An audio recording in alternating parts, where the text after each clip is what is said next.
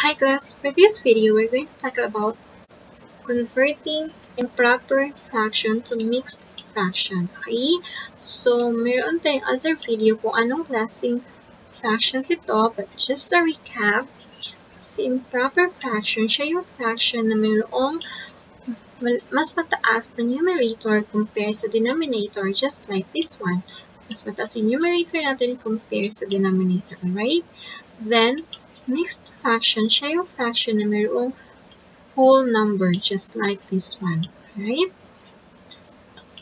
So, 27 over 4, yung kanyang mixed fraction is 6 and 3/4. So, paano ko ginawa? Ganito.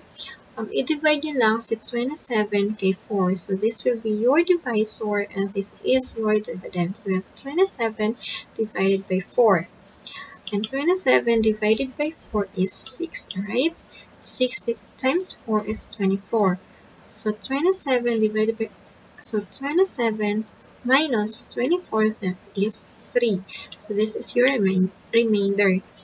So sa improper fraction, ito yung ating whole number, yung quotient nyo, then yung remainder nyo siya yung numerator, alright?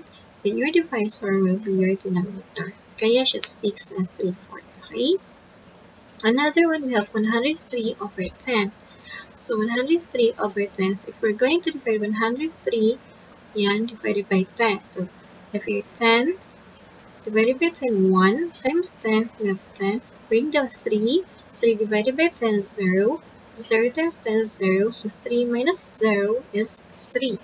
So therefore, we have 10 as quotient. And we have remainder 3, siya yung numerator natin. And we have divisor 10. So 103 over 10 is equal to 10 and 3/10. Alright?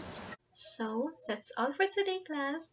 Please don't forget to give a thumbs up, share, subscribe, and hit the notification bell so that you will be notified on our next lesson. Thank you!